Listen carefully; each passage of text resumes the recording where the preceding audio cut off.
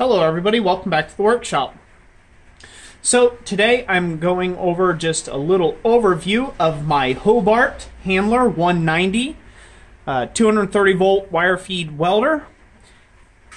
It has between 25 to 190 amp output, and it's made by Hobart, if I didn't say that at the beginning. This welder is a pretty simple welder. I think it's mainly marketed towards more of like the homeowners or the hobbyist type welders or fabricators. It's a really good welder and it has a very solid quality build to it.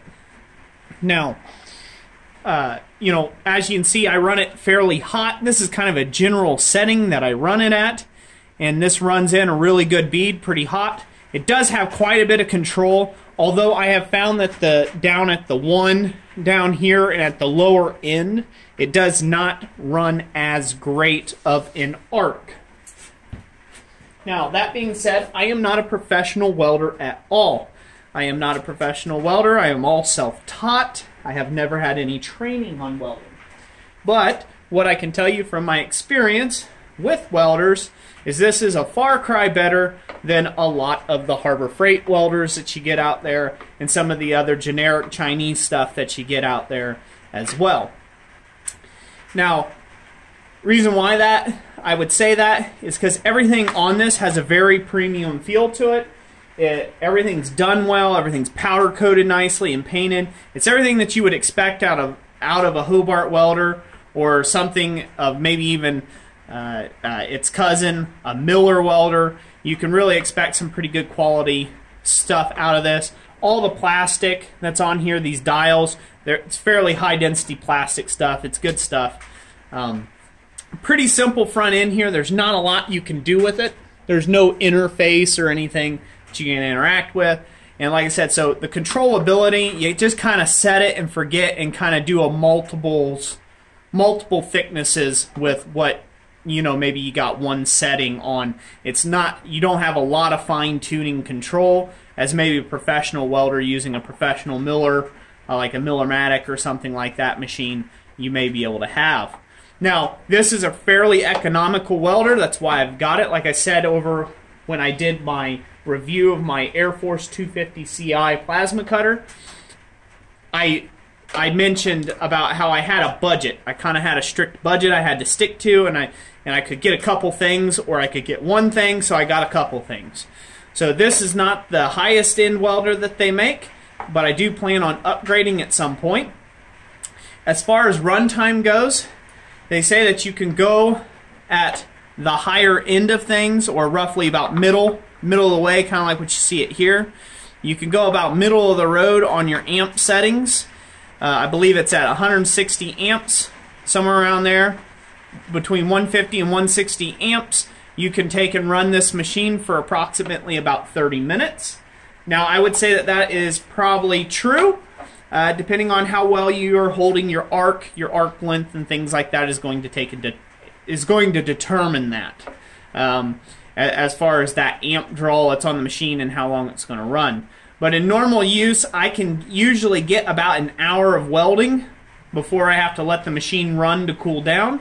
And it does take fairly long. It takes a good 20 minutes or so of it running, and it's kind of the higher stages, you know, for it to kind of cool down or cool back down to where you can start welding again. One thing you'll notice is when you're starting to exceed its limits is your arc won't hold as tight, and it'll get really erratic and sputtery on you. And that's how you know that you're exceeding the limits of the machine, and you just got to back down the amp draw. You know, you just have to stop welding for a little bit, go get some lunch, get something else jigged up and fixtured, and you're ready to weld. Now, I would not probably recommend this if this is your main stick. If your main stick is welding and that's what you do for a living, I probably wouldn't take and recommend this. But for my shop, since I'm mostly blacksmithing related, most that I do with this welder is just weld on leaves to stems, or, you know, the occasional fabrication job, like maybe welding a trailer together. It's built every tool that you've seen in my shop, including my power hammers and my presses and pretty much any other time I've had to have any sort of fabrication, it's helped to build all those things. So this thing can be invaluable in the shop. And once again, MIG welding, it's I'll show you the gun here. It's just point and shoot. And if you can hold your arc off the right amount and pretty much stick two pieces together, you can get the swing of it. Now, I know I'm oversimplifying the welding, but I'm a simple guy, and like I said, I'm not really trained in this or anything. All I can do is give you my honest opinions. Now, over on the side plate, I'll take you over to that here in just a second. It's a little harder for me to get into because of it being underneath here. It can take a 10, I believe it's a 10-pound, it's either a 10-pound or a 5-pound spool, I forget which, on the side plate here. I'll put it somewhere in here what it was, whether it's a 10-pound spool or something. You'll see it pop on the screen to correct me if I'm wrong. But it takes a pretty good spool. It's really easy to feed the wire. Like I said, fairly premium, not a lot to go wrong with this welder, and that's what I like about it.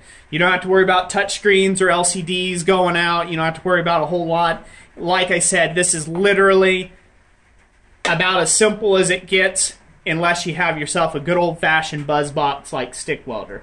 So, without further ado, let's go over to the other side of the machine. I'll show you the internal workings of it, and let you know what I think about it there.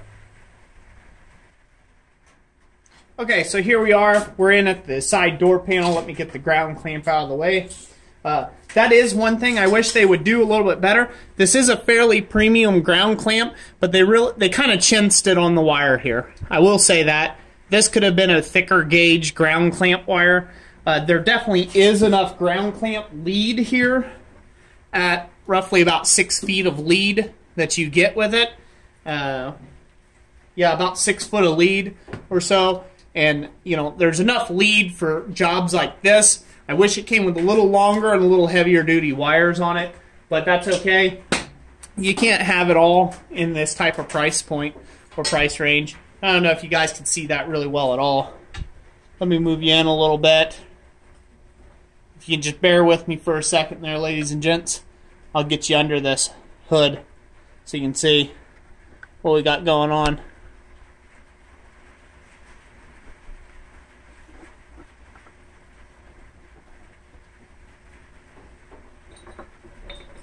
Okay, well, that's about as close as I'm going to be able to get into you. Anyways, so you can do 030, 035 wire on what the machine has here. It's got a spool. This is what feeds it, and it kind of just, you take it off on one or the other, shift it for what size wire you're running. I run 030 instead of 0.035 wire in it, and it takes that pretty well.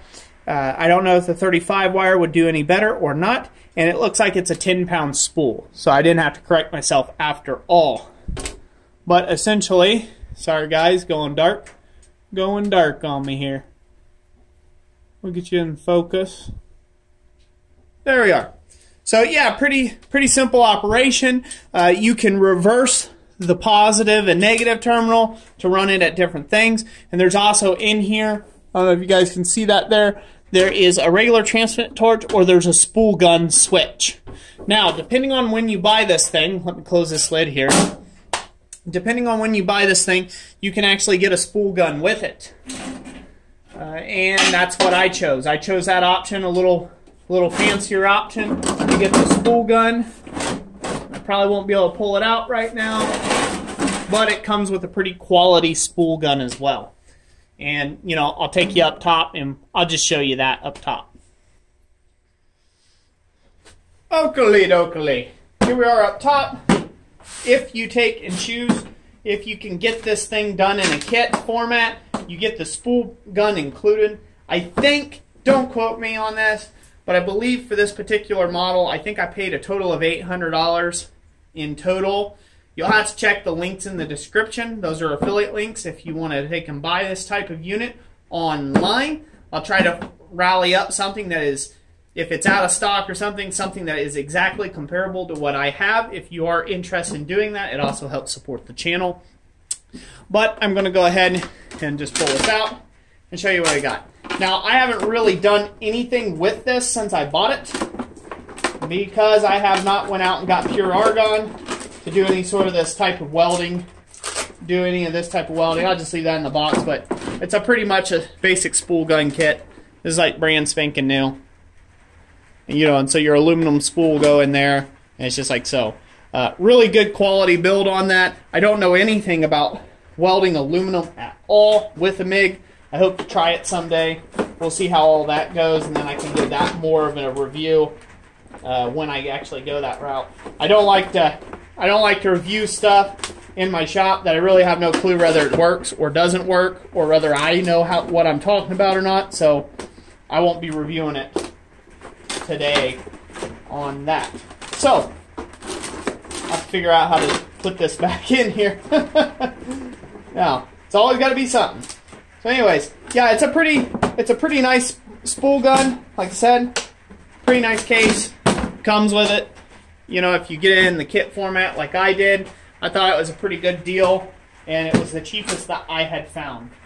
Now, looking back, I'm probably going to move on up to the next largest, or the one that's, I think they call it an Ironman, like 230 or something like that. It's a whole self unit and stuff. I'm probably going to upgrade to that at some point, and I'll let you all know how that actually works. But anyways, this is my shop. This is my shop tools and stuff. Let me know what you think in the description down below. What you have as a welder, what works for you. And if you have any recommendations for me, I greatly appreciate hearing those as well. So thank you all for watching this video. If you enjoyed it, give it that big thumbs up. If you didn't, there's always that thumbs down option. And like I always say, God bless you, and we'll catch you on the next one.